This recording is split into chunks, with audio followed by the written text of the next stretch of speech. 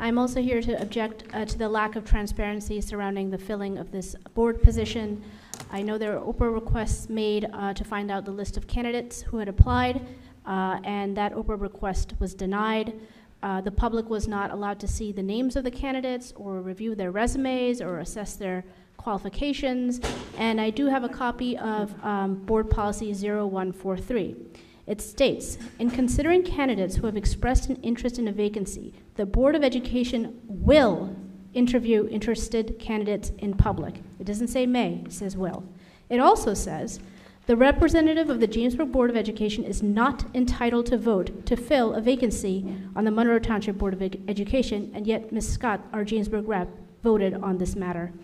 And I know the explanations, I heard the explanations Mr. Gagliardi provided, and I just want to make it clear that I understand him.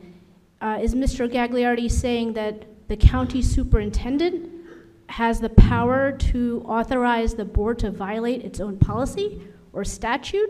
Was when when the county superintendent Kyle Anderson said, figure it out, board majority, did the board make him aware of policy 0143? Was he made aware that the Jamesburg board member could not vote? Was he made aware that the interviews will be conducted in public per the policy? Would you like to address that, Madam President? Yes, please, Mr. Gagliardi. Again. So, as to the interviews, okay, it says that interested candidates will be interviewed in public. That is, they wouldn't be interviewed in private. It doesn't require that all interested candidates be interviewed. So I am confident that there were no private interviews, and for those who were here last month, the interviews, if they took place, would have been taking place in public. So I'm confident the board didn't violate that. It does not require that every candidate be interviewed. It says all interested candidates will be interviewed in public. That is to say, the interviews will be public and not private. As far as that policy is concerned, and I hope to have made myself clear, but maybe I didn't. The county superintendent, by the way, was made aware of that policy, but we weren't acting pursuant to or in violation of that policy. The county superintendent's view was, and I assume remains, you folks know better who you want to work with than I do. So you folks select a candidate, majority rules. And that majority included the Jamesburg representative. The county superintendent was aware of the fact that there was a difference of opinion under policy and under law about whether or not the Jamesburg representative was entitled to vote. I don't believe that issue has been resolved, but for the purposes of this evening, it did not need to be resolved because the board wasn't acting pursuant to that policy or pursuant to its statutory authority, which had expired. So that policy cannot be used to guide the board because the 65 days had run. The board is not acting pursuant to its statutory policy. The board is acting pursuant to the county superintendent's directive, majority rules. And that's what you saw unfold here this evening. Well, when I'm reading the policy, it doesn't say that it's no longer valid after 65 days.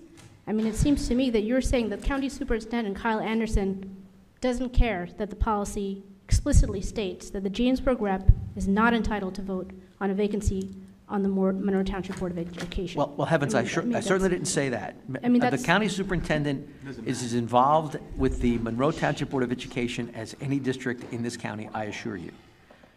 But I want to underscore the county superintendent, well, first of all, the board's policy can't trump statute. The statute says the board can fill the vacancy within 65 days. After 65 days, it doesn't matter what that policy says. The board's authority has expired. The county superintendent takes over, and he has unfettered discretion as to how that vacancy is going to be filled. He exercised that discretion and said, you folks figure it out, majority rules, and was well aware at the time he said that there was a dispute over the Jamesburg representative's statutory right. But that had expired with the 65 days. So this board is subject to his authority. He exercised that authority, and I'm confident that the board acted pursuant to his directive this evening.